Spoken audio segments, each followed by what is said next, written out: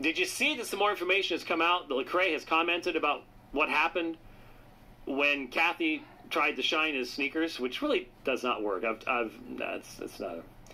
I'm sure those sneakers were probably a whole lot more expensive than anything I could afford, but white privilege. But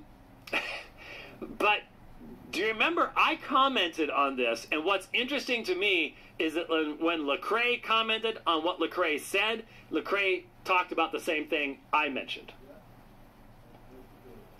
It wasn't just an embarrassed ha ha ha ha. It empty virtue signaling, let's shine somebody's shoes thing. And when he does it for a couple seconds, which didn't shine anything, and goes back to sit down, Lecrae said something.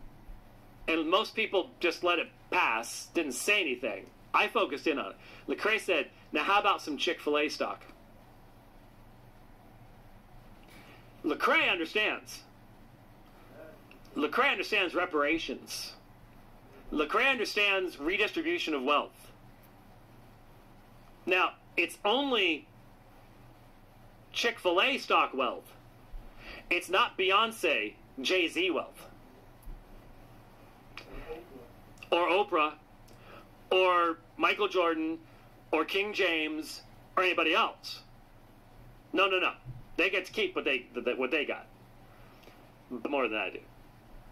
But I would be being asked, even though I can show you the pictures, here's where my ancestors came after the Civil War. Doesn't matter. This is socialism.